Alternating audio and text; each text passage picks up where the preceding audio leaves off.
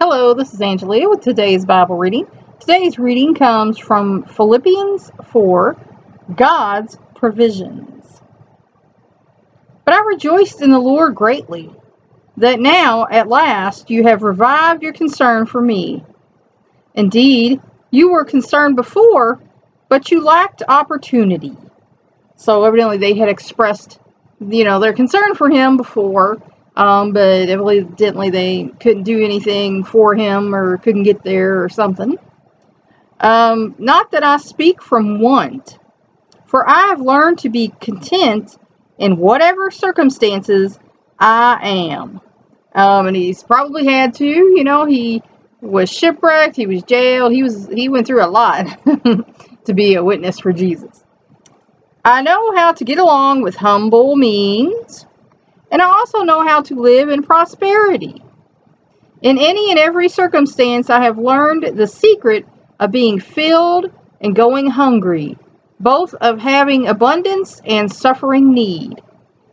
And that is something that we need to take note of, because we're not always content with every circumstance we find ourselves in. As human beings, sometimes we find ourselves in circumstances that we're definitely not content with. So we can learn a little about having some patience and humble means. Some of us are living on humble means, because that's the cards we've been dealt. And you have to be okay with that. I can't go out and spend money we don't have. I can't go out and gamble all of our, money away to try and get more. You have to be happy with what you have. And there were times that I was prosperous. When I first started out on my own and I was making more money than I was making working at a, job for somebody else. And, I could buy, excuse me, I got a hair. I could buy extra things for the kids and myself. And, we had a great, happy life. So I know how to live in both circumstances too. And that's something we should all learn if we haven't learned that yet. Because sometimes you're going to be up, sometimes you're going to be down, and you have to learn to deal in whatever situation you find yourself in. And being filled and going hungry, Now, I feel like he's not just talking about food, but I'm sure we've all been full and we've all been hungry. But I think he's also talking about the spirit, being filled and then sensing, hunger for, the spirit. So, that's something we should think about too, is when you're going throughout your day, if you're filled with the spirit, it's a lot easier to navigate that day than if you're hungry. And abundance and suffering need. I'm sure most of us at some time have had abundance, and sometimes we suffer need. There's been times in our life, where we've needed, help from other people because we just didn't have the resources to do whatever needed to be done, whether it was to get a car fixed or, some home improvement problem or, pay for, getting a tree cut up that had fallen down.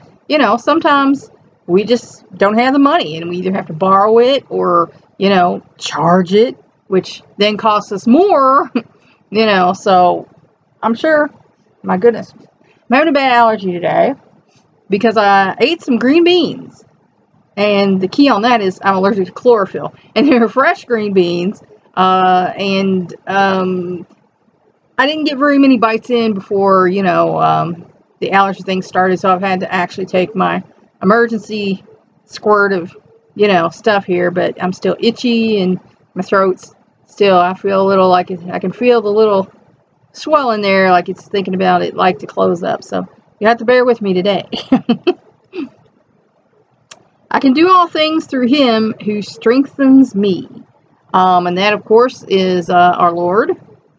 Nevertheless, you have done well to share with me in my affliction. Because Jesus said we were going to have affliction. And, I forget which one of them said, blessed you know, are you when you're being afflicted. And Jesus, you know, I know said that, but one of the other apostles also said that. So, you know, it's going to happen. We might as well learn to deal with it, because, you know, getting upset and throwing a fit about it is not going to help anyway. You yourselves also know, Philippians, that at the first preaching of the gospel, after I left Macedonia, no church shared with me in the matter of giving and receiving, but you alone.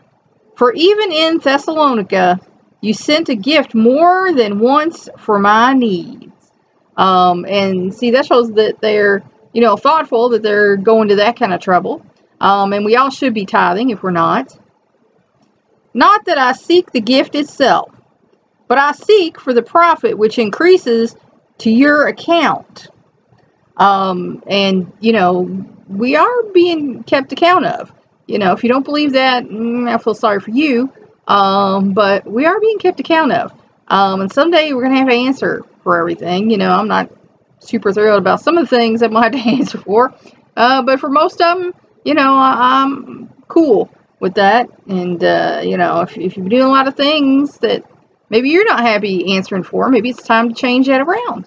So you don't have to feel like that, you know, it's going to be the rest of your life.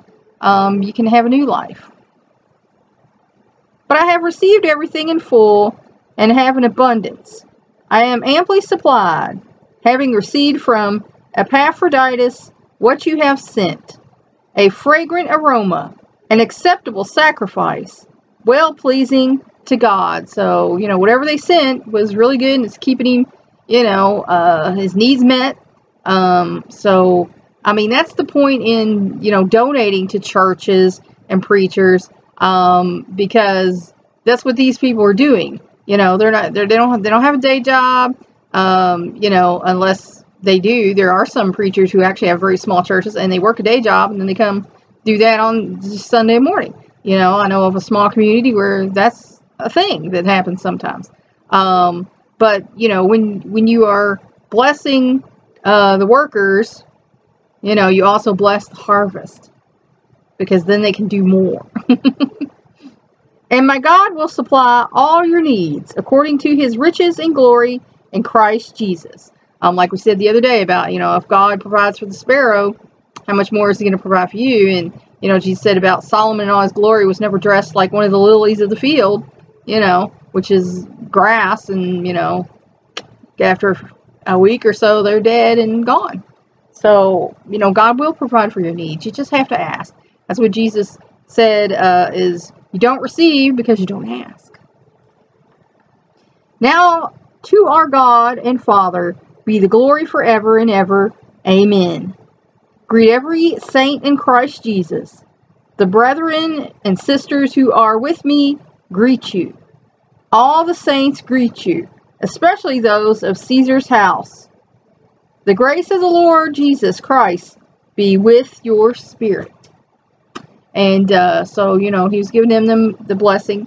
And a lot of preachers, you know, bless their congregation before they go and everything. And that's something that you should do if you're not doing that, in my opinion.